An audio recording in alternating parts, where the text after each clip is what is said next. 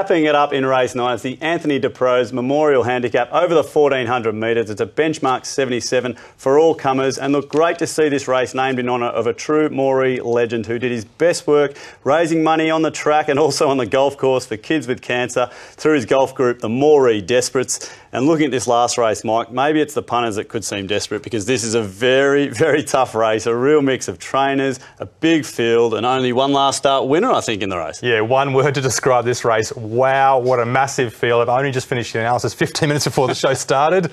I'm still sweating. Benchmark 77, 1400 metres with a fair tempo. It's a big field, and we talked about those conditions and bias.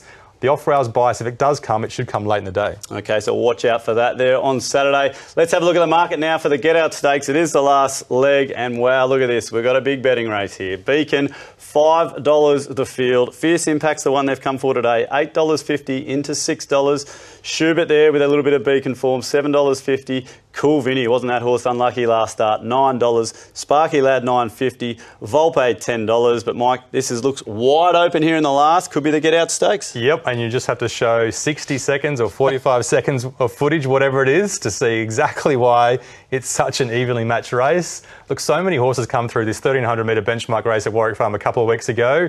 We've highlighted a few of them, but there is way more in the field. Reby Rampart near the pace, fighting on pretty well. Schubert with the white cap and the Godolphin colours, kicking back late to win, and Beacon putting in an almighty sprint down the outside. Well, it's a classic case here of just which sort of runner here do you want to take? You know, is it the boys in blue down the outside? Have they got more progression? Are you looking inside tough? Reby Ramparts, but look, they're all hitting this line together. Yeah, Fierce Impact, ridden for luck up the inside for Matty Smith, was really strong late, but only 1400 metres second up. Maybe he wants further already. I didn't see too many hard luck stories in that race, Mike, but I'll tell you who did have one last start, and that was Cool Vinny. So if you were on it, you might want to look away here. Well, we were on it. We can't look away. In the blue hat, yeah, you're right. We can look at it again, though. Blue hat absolutely gets crunched in a minute. This horse is flying. We are pretty sure he's going to be backed on Saturday. He was really strong 3 starts ago, and listen to the horses he ran third to. Princess Posh, who was a moral beaten last Saturday, and Bonhomie, who's obviously in fantastic form. He went to the Provincial Championships final and got absolutely no luck for 300 or 400 metres.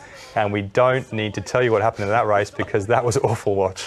Oh, I don't like watching those sort of races, Mike. But look, that's the last race of the day. Let's get stuck into it. Form and key factors. The punters want a winner in the last. Yeah, we're rating him on 3 starts ago for good reason. Light up Cool Vinny. We reckon he's got the best form. Got the best form, but there's a few horses sniffing here, Mike. Progression. Yeah, looking for horses with upside. Fierce Impact, you've got to say he's got upside for Matty Smith.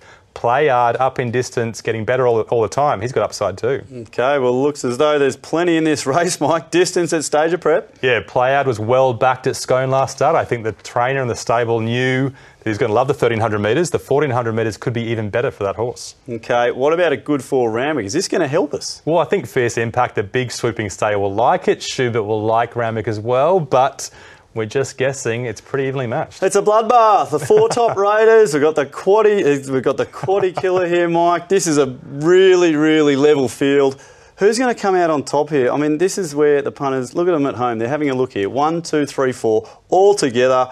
You've just done all this analysis, as you said. You've just finished. This has got to be a field job for the quaddy. Well, it could be a field job, or you could just play a few angles, couldn't you? Obviously, with so many horses with similar form lines, punters at home will know it sometimes can be value to back the form lines that are different, because one of those form lines show up, you'll get the win and you'll get them at good odds. Cool Vinny, we've talked about him a couple of times before. He's one of the equal top raters. He's big odds. He's a great each way bet. We think he'll be flying home late. If it's a swooper's day, he's a great bet for sure. And Playard from the inside barrier, up in distance, we think he's a play as well. And Screamer, he's massive odds. He almost got the value bet. All right, so Cool Vinny to get a bit more luck, hopefully, on Saturday. I reckon that might be a nice wide end of the quaddy there, Mike. So let's